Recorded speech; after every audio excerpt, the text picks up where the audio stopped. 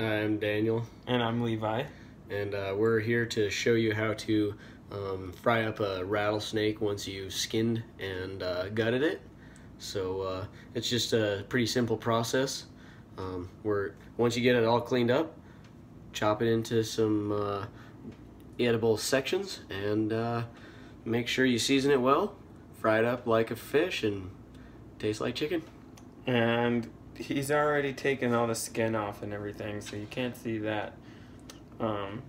But we'll show you on how to fry it and make it taste good. This is what snake meat looks like. It's all gray.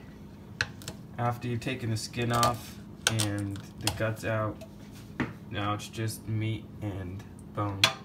So he's gonna fry it and you just eat it kind of like you'd eat it off a piece of chicken, like a chicken wing you'd get from Buffalo Wild Wings. Rattlesnakes are extremely bony because their rib cages have hundreds of ribs.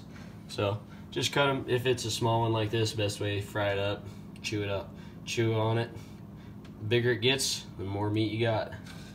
Here's our rattlesnake chopped into 4 sections. I put some olive oil in the pan, got it heated up.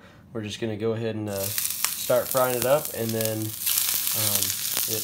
don't worry about if it curls up a little bit. That's kind of natural. And you can kick it on about medium. So we're going to just lightly douse it with some garlic, onion, some garlic habanero. I really like this because it gives your meat a little bit of a kick, and then just a little bit of normal table salt. And you just sprinkle it on there real lightly. Doesn't take a lot.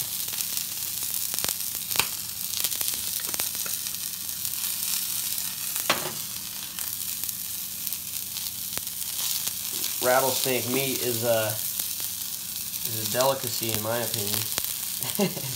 Not a lot of people get it. It's kind of a hard meat to get enough of to actually make much of a meal.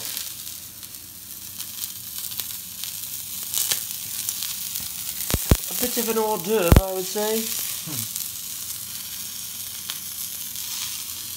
It's a Wyoming delicacy. And there you have it. Watch it, turn it, don't burn it, and enjoy. We'll be back when it's all cooked and ready to eat. So we finished up our rattlesnake slivers here, and you want to make sure the meat is pretty white. You can see it's pretty well done. I gave it a tiny little taste test, and it was successful. So you can see by our successful rattlesnake chunks here, I think it would probably be safe to say this is an S, an L, an I, and a C. So it was a pretty slick operation. Enjoy! I'd like to introduce you to our hunter and the person who shot this rattlesnake, my 11-year-old nephew, Jordan, from Albuquerque. How did you feel when you shot that rattlesnake, Jordan? Well, I didn't know if it was dead or not, but it sure laid down quick. How do you like your rattlesnake there? It's pretty good. Yeah? Mm-hmm. You like it a lot? I like it a lot. Nice. Now we want to go out and get a big one. Snake. Well, here goes.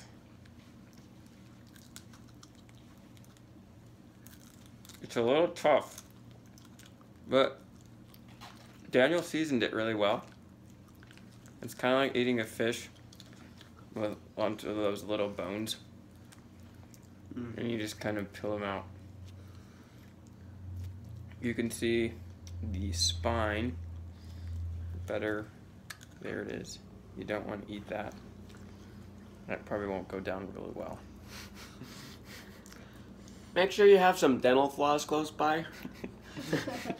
It's pretty good. Oh. Well, we'll see you again next time on Learning It with Levi and Friends.